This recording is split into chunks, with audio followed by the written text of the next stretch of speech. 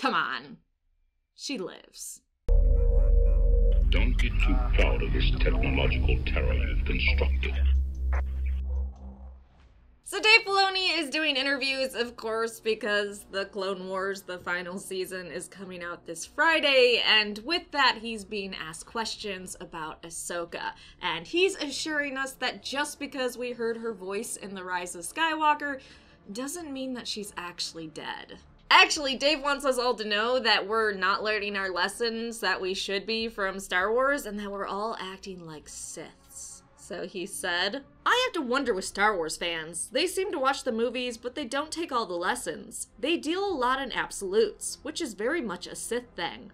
I remember in The Empire Strikes Back, Luke speaking out through the Force to Leia.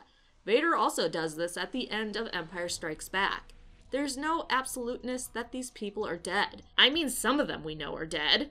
So yeah, Dave is out there in interviews trying to say, Rey heard Ahsoka's voice when she was calling on the help of the Jedi when taking on her grandpa Palpatine, but that doesn't mean anything. Yeah, some of the voices definitely, for sure, we know they're dead, but we don't know with all of them. That being said, he does love how much we care about Ahsoka.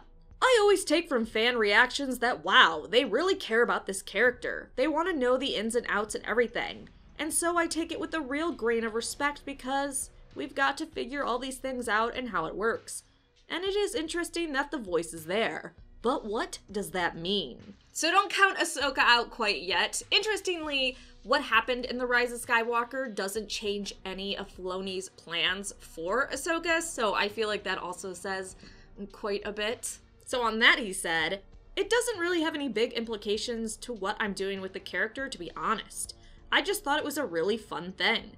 I thought JJ's instinct to be so inclusive with all the various elements of Star Wars and characters was great. And I thought it would be a great thing for the actors involved to be part of something that was just really the celebrating moment of the Star Wars saga. So I didn't think of it as a literal storyway. The film to me is like a different area. Finally, Dave said that once he gets to the time period of The Rise of Skywalker, so the sequel trilogy time, then he'll start to put more thought into Ahsoka and where he wants to take her during that time.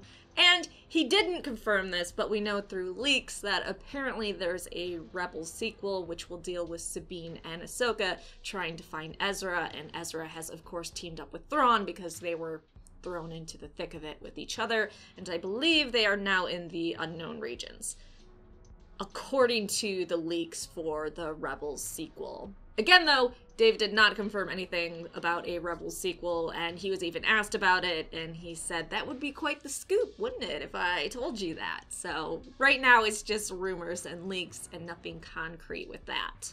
So if you were heartbroken after The Rise of Skywalker because you felt like this is how you were being told that Ahsoka is dead, don't be. There's still hope. Hashtag Ahsoka lives. Thanks so much for watching. Please like the video and subscribe for more Star Wars videos.